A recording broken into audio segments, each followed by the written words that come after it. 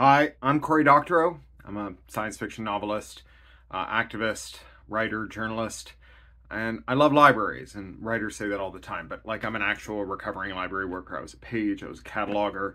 I'm now a visiting professor of library science at the University of North Carolina at the library school. And libraries mean a lot to me. Libraries are the only place in the world left that aren't religious where you are welcome because you're a person, right? You're not a customer of the library, you're a patron of the library. And the reason the library welcomes you is because it's your library, and it's my library, and it's everyone's library. That's a kind of institution that we used to have a lot of, and that we have very few of these days. And for that reason alone, I think libraries are very important. Libraries are also intimately bound up with authorship and books. Libraries are older than printing. They're older than copyright. They're older than paper. They're older than bookbinding. Might be older than commerce. And today, I love my publishers. I write for most of the big five publishers. But when I hear them talk about libraries wanting to lend out ebooks and saying, well, we never expected that our ebooks would be lent out by libraries. That sounds crazy to us. How could that be? I think, folks, how did you get into publishing without expecting that libraries would lend out your book? They're older than you, right? This has been the deal since the year dot. And then finally, when I think about the drive to limit library lending with these licensing regimes that treat books as kind of widgets that you can set terms on, that can say things like, you can't lend a book, or you can't give a book away, or you can't read a book after a certain date.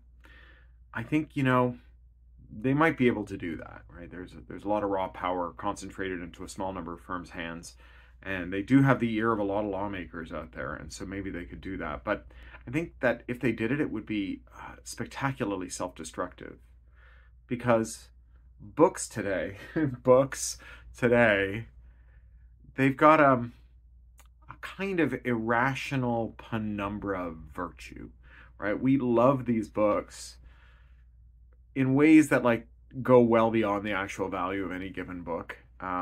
Like if you're an amateur filmmaker and you want to depict the fall of civilization, just show a pile of books on fire, right? Everyone knows exactly what you mean. It's the same as showing someone eating a dog, right? It just tells you the social contract has been dissolved. Everything good about society is over, right? Maybe we can convince people that books are just stuff, right? That they don't matter. As a writer, that scares the hell out of me. As a writer, I think there's probably a bunch of people who own my books because of the sentimentality, of the physicality, of the owning it and having it on the shelf and signaling to other people about it.